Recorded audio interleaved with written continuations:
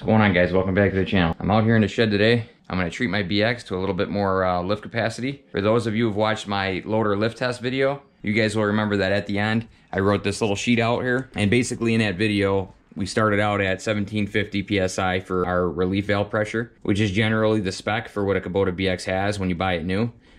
We found out that at the lift height that I lifted it at, it lifted 930 pounds, and then we increased the hydraulic pressure to 2000 psi, and that increased us to 1080 pounds of lift. So what that means is on average 250 psi of hydraulic increase in pressure can net you 150 pounds increase in lift. And you can see down here that every tenth of a shim nets you about 40 to 50 psi of an increase. I've been wanting to increase my loader pressure beyond 2000 for a while, just because I want to try it out personally. I think it could handle it. If I bend something, if I break something, I'm not worried about it because I can fix it. If I bend my loader, if my loader ram blows out, if the hydraulic line blows out, I could fix it. I'm not worried about any of that stuff. I make sure I'm careful when I'm picking up loads. I don't lift them high. You know, I be as careful as I can be. And if something does happen, I'm taking that risk myself.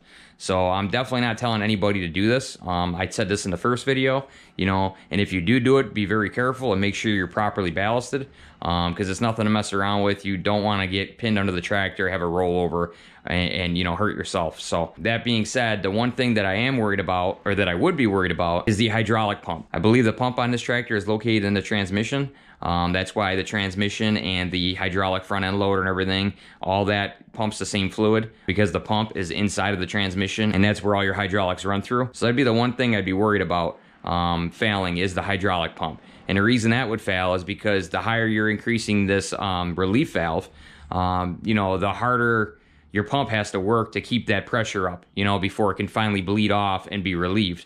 So it's putting more strain on your hydraulic pump, that's for sure. You know, would it put more strain on your cylinders and your hoses? You know, definitely. But do I think it's going to be enough where, say I was at 2500 psi, do I think it's enough where I'm going to start having ram leaks and lines blowing out on me? Definitely not. I mean, these hydraulic lines are rated at 3000 psi. I've seen them go a lot higher than that and not blow out. So I'm fairly confident that those will be fine. And like I said, if something does happen where I get a hydraulic cylinder leak or something gets bent or whatever, you guys will be the first to know about it. And then you guys can actually see, you know, what are the capabilities of this tractor, you know? So that's kind of like my my whole reasoning behind it. And I've always wanted to try it out. I always felt that the tractor could handle it, but I don't know. You know, I really don't know. I could do this and I could end up burning up my pump and my transmission, and then I'm gonna have to rebuild my transmission. So, you know, there's a lot of risk involved here, but I definitely want to try it out. So I had a guy that watches my channel subscribe to me. His name is Tony G. He's a really cool dude. He actually messages me a lot. We talk a lot. He's a real nice guy. We became pretty good friends. He had known that I'd been wanting to increase my pressure beyond 2000, but I was out of shims. This is the only reason I haven't went above 2000. And I've been meaning to go and buy more shims, but I just haven't had time to do it. My dealer's like 45 minutes away, and when I do go up there, I usually forget to get them. So he was nice enough. He had some shims left over, and he actually sent these to me. So what we got here is a 0.2 shim, another 0.2 shim, and a 0.1 shim. And given by our little cheat sheet that I have here from last time that I wrote out, a tenth gives us 40 to 50 psi. So let's just say a tenth is 50 psi. This is going to gain me roughly 250 psi of increase. So every 0.2, that's 100, 0.2, that's 100, and 0.1, that should be 50, you know, give or take. So that's 250 pounds of an increase for my hydraulic pressure. And from our cheat sheet, again, we could see that 250 pounds of an increase last time gained me 150 pounds of an increase in lift. So I'm looking at getting another 250 pounds of hydraulic pressure. So I'm assuming I'm going to get another 150 pounds of lift. So this could be really beneficial for lifting stone and breaking out, you know, tough material like clay and whatnot out of a, you know, out of a dirt pile. So I'm excited to try this out because I do work this thing to death, and it would definitely be nice to have a little bit more breakout force and you know, loader strength. So we're gonna try this. I'm gonna pull the relief valve out. You guys are gonna watch me. I'm gonna put all three of these shims in and just see what happens. But before I do, let's just test my pressure and just make sure it hasn't dropped since last time. Last time we ended the video, it was at 2000 psi. I have not tested it since. So let me throw this gauge in real quick and we'll see if we're still at 2000, and then we'll go from there. All right guys, I got my loader pressure gauge installed on my loader manifold. I got it in the first port there, which should be up on your loader joystick. I realized that I could run this to my third function and it'd be a lot easier out on the end of my loader. But since I did this test before right here, I want to do it there again just to make sure it's accurate and I don't have any kind of pressure loss. But that will be another video I'd like to do, is to see if there's any pressure loss between your hydraulic manifold here for your loader and maybe the manifold out at the end of the loader for your third function valve. I doubt there is, but it'd be kind of curious to see. And then after I get done with all this today, I will be doing another video seeing what kind of pressure increase I got and seeing if my chart over here is accurate, if it can lift, 150 pounds more. But for right now, we'll just increase the pressure. I'm going to start up the tractor and we'll see where we're at here. I'm going to bring the tractor to full revs. This way we get an accurate test like before.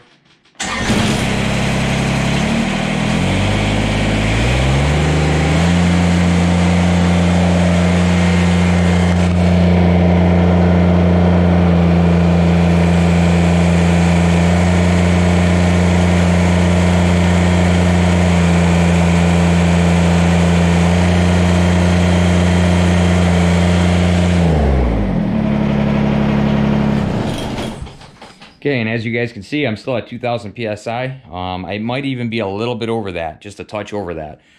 So that's where I've been running this tractor at now for, I don't know, maybe 4 months. You guys will have to go back and see when that video that I made was, when I tested my loader pressure. I want to say it was at least like 3-4 months ago. So I have not had any issues at all with rams leaking, with my hydraulic lines blowing, with any pump issues in my transmission. Hydraulic pump issues, nothing like that. The thing's been working great. I definitely have more power. It feels great, but you could always have more. And I'm the kind of guy where I'm never satisfied. I always want more and more. So we're gonna get these shims placed in this relief valve and we'll check it again. All right, guys, here we are at the back of the tractor. I've got a 22mm socket on a 6-inch extension, 3/8 drive. The bolt that I'm going for is this one right here. This is the relief valve. It's a 22mm. There's also a 22mm up here. It's not going to be the upper one, it's the lower one down here. You can see some of the paint is gone because I've had this out a few times. I'm going to take that out and then we can get our shims in place and see what kind of pressure we got.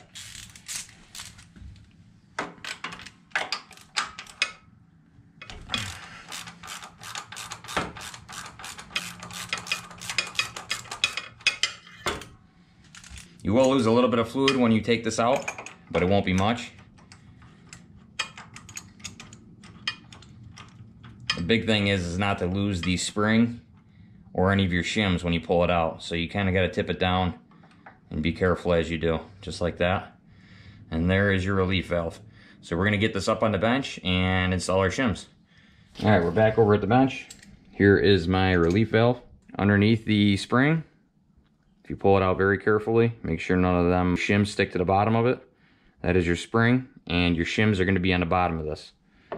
So what I'm going to do is put my spring to the side, and I'm going to carefully install each one of these 3 shims here that Tony was so nice to send me. So there's a 0.2. There's another 0.2.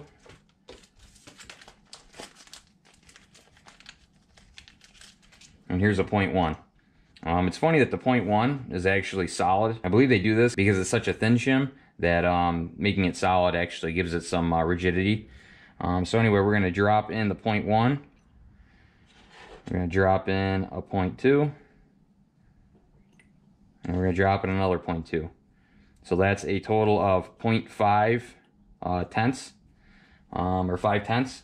And that should give us roughly 250 PSI of a pressure increase for a hydraulic system. I'm hoping this nets me about 150 pounds of increased loader lift. So, all right, now that those are in there, we can put our spring back in place and we can throw this back in the machine. Okay, we're back over at the tractor. I'm gonna carefully install my relief valve without losing any of my shims. To my knowledge, I only know maybe one other person that's had their pressure on the Kubota BX at 2200 PSI. And that guy I actually met on a forum site, and he said he had his at 2200 and that he hadn't had any issues. And this was a couple years ago. And since then, me and him were talking because I was the one that actually made a thread about it. Had anybody increased it beyond 2000, And I'd gotten a couple people that said that they were at 2200 and didn't have any issues. And you know, the whole reason I wanted to know was because I felt that it can do it. So I made that post, and after finding a couple people who have done it, I figured there's no other way to really know, you know, aside from doing it myself. But knowing that a couple others had already done it kind of gave me some relief to want to try this myself. And now that I'm more comfortable with the tractor and I've had it for, you know, a few years or so, you know, I'm definitely confident that it'll be fine. And if it's not, like I said, I'll fix it. If it breaks, it is what it is. So, okay, so we got that in there. Go ahead and tighten it up. You don't gotta go crazy with this because it is O-ring sealed. Otherwise, you're gonna have a real hard time getting it back out.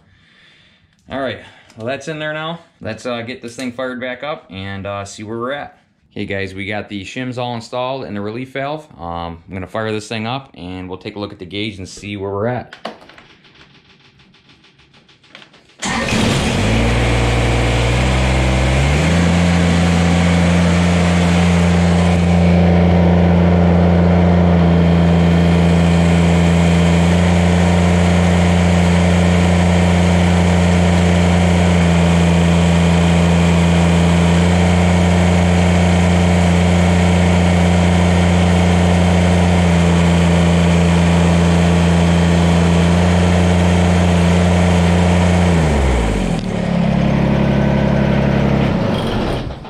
All right, well, that to me looked like it was exactly at 2,250 pounds.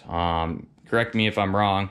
I will go back and look at the footage. It looked like it was dead center between 2,000 and 2,500. So I'm assuming I'm at around 2,250 pounds, give or take, which is pretty much exactly where I want to be.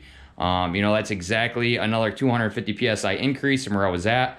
And it should, you know, theoretically, result in about 150 pounds more lift capacity for the loader. So I'm really excited to try this out. I have a job this weekend. Hopefully I can take the camera with me. It's gonna rain all weekend long, you know, Saturday and Sunday. It's a pretty large driveway, but I'm not doing that much stone. Just filling a couple low spots. I've got about 18 ton getting delivered tomorrow morning. So hopefully it doesn't rain. If it does, I don't know if I'm gonna be able to film it or not because it's gonna end up turning out like crap. But I'll take the camera with me, guys, and I'll definitely try. Hopefully we can get 1 to 2 more driveway jobs done this year before the snow flies. So I hope you guys enjoyed this video. And as always, like and subscribe. And aside from that, we'll see you guys in the next one.